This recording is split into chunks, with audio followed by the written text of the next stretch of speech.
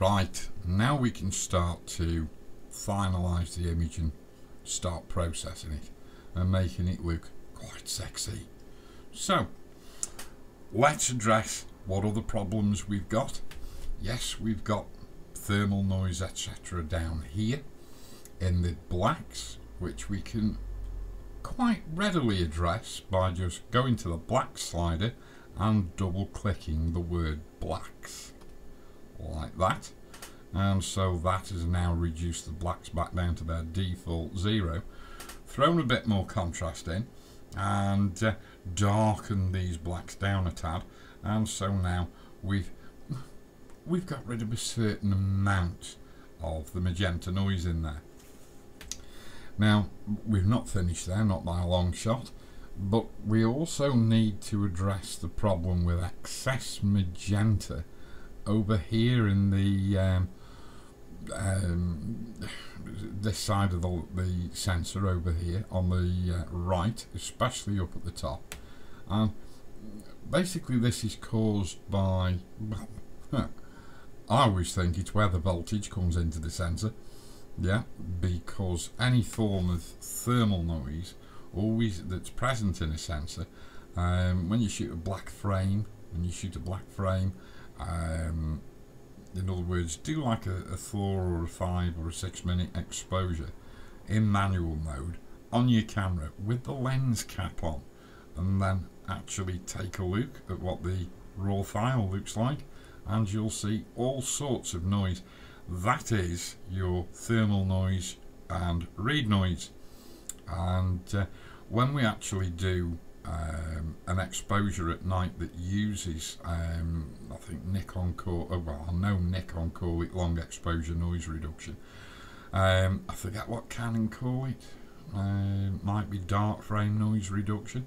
But that's ostensibly what you do. You take the shot and then the shutter closes and the camera immediately turns itself on again, and but doesn't open the shutter, but it turns the sensor back on for exactly the same amount of time as your shot lasted, and then it takes the original exposure and this dark frame and subtracts the dark frame from the original exposure.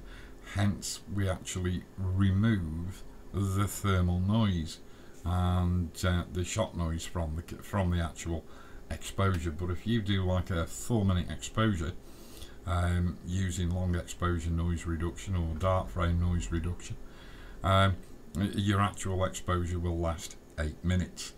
But of course we can't do this, can't adopt that technique when we're actually photographing the night sky, because it moves. So we have to adopt one approach for the sky and another approach for the foreground. It will all become more apparent when we move on to more complicated shots of the Milky Way in the night sky and foreground images. But so don't stress too much about it now.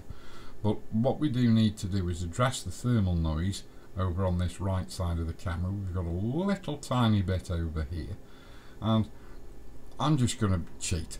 I'm not going to do anything too fancy.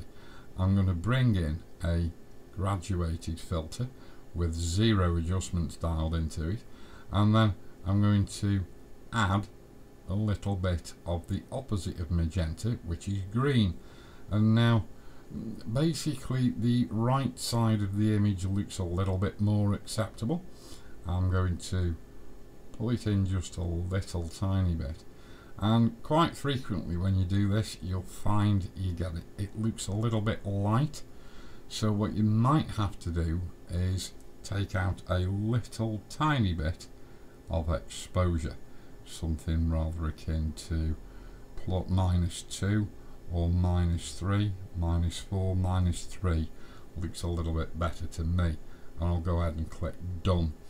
Having said that, I should have gone ahead and clicked new instead, and we'll bring a new one sort of over there, and that will go slightly green. The actual magenta over here is not as prevalent as it was over on the opposite side of the image.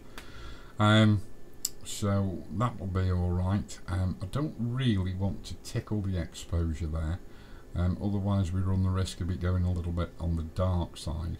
And I'll just turn the contrast down a wee bit. Okay, so now my thermal noise is pretty much taken care of. What are we going to do next? Should I turn the blacks down a little bit more? Yes, I think we will. Okay, so now that's thrown us into a black silhouette basically of the foreground.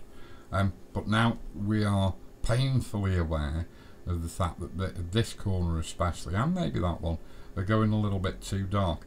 So what we're going to do is come into lens corrections, and obviously we're going to go remove chromatic aberration, which is something we should do straight from the get-go, and that always needs to be done. And then we're going to go enable profile corrections, and these Adobe profiles are, for the most part, I find disgusting. Yeah, where they've got them from and how they've made them, I have no idea, but they are absolutely appalling. Now, I don't particularly want to bring to bear any distortion control because I've got no horizontals and verticals, so I'm going to take the distortion control off. See how many pixels we were losing out of the image just through having that distortion control on. Don't need it. But this vignetting, this is just appalling. I mean, it hasn't neutralised the vignetting. It's gone completely mad in the opposite direction. And I usually find that I want it somewhere around between 15 and 25. And if I look at these corners here, I find that not too bad. So 22-ish, that's not bad. Okay, and that'll do for that. I'm going to go and get an adjustment brush very quickly, and all I'm going to do is go sort of minus 0.6, minus 0.7, and we're just going to come in here and we're just going to darken these blacks down. I think I'll put the auto mask on, take the density up to 100, and just keep brushing away in there. And it doesn't matter because I've got the auto mask on. It doesn't matter if I overlap the sky a little bit. We're not going to affect the sky at all unless we actually take the crosshairs onto the actual sky itself. So there we go, and we've pretty much negated all the problems with that noise in the blacks in that silhouetted foreground. We've pretty much got that sorted, and there we go. I'm rather liking that.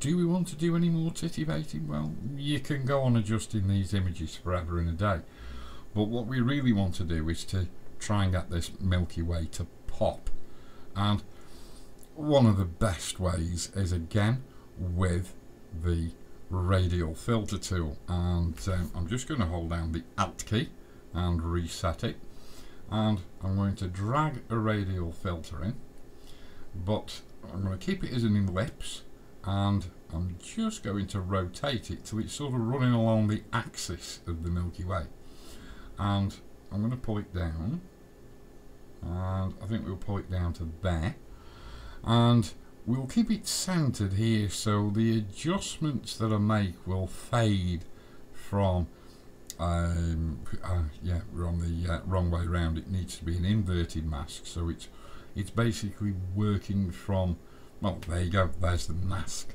That is the mask that it will work underneath, so it's working inside the confines of the mask, of the filter outline, not outside. So all the effects, all the changes I effect inside the filter now with these adjustments will take place inside it, and they will only affect the Milky Way.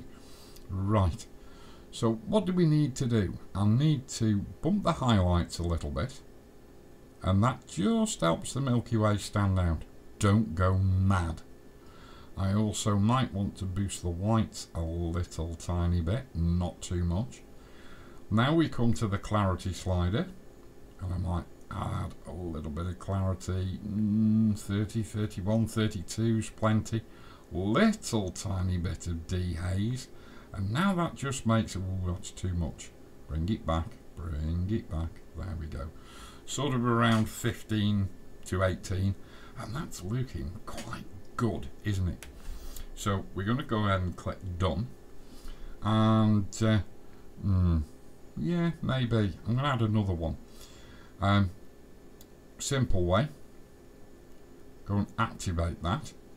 So we've got our mask active again, our radial filter active again, sorry, and go duplicate. Yeah, but we're not going to leave it there, don't worry. And I'm going to make it a lot smaller, and then I'm going to pick it up and I'm going to drag it down to here. Yeah. Now, if I just move off, that's really made the what is virtually the galactic centre.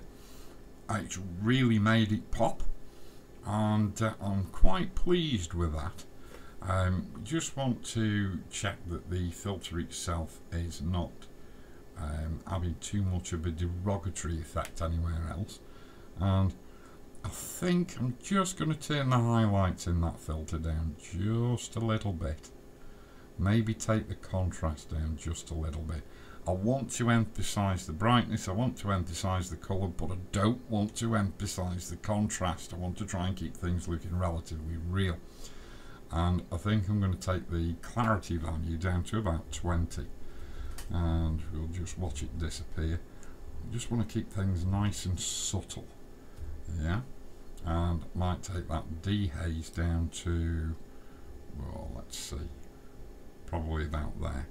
13. Yeah, okay. So I'm quite liking that. I don't know about you, but I think that's quite cool. So now we've actually processed our Milky Way raw files. It's not been too much of a trial or too much of a tribulation, has it? We have got, we'll need to go and click done on that. Yes, and we'll also notice we've got black clipping, but the black clipping is only in that silhouetted foreground, so basically it's nothing to worry about. We haven't got any clipping anywhere in the sky, either in the blacks or the whites, and I'm quite happy with that image. So what we're now going to do is start to process this image to reduce the, whoa, we don't want to see that. Let's come back to a one-to-one view, and there we go. Have we kept the colours in our stars? We're not going to properly see them in the Milky Way, but yes, I think we're quite happy. I might make one or two adjustments to it, but we'll do all that inside the next lesson, so I'll see you.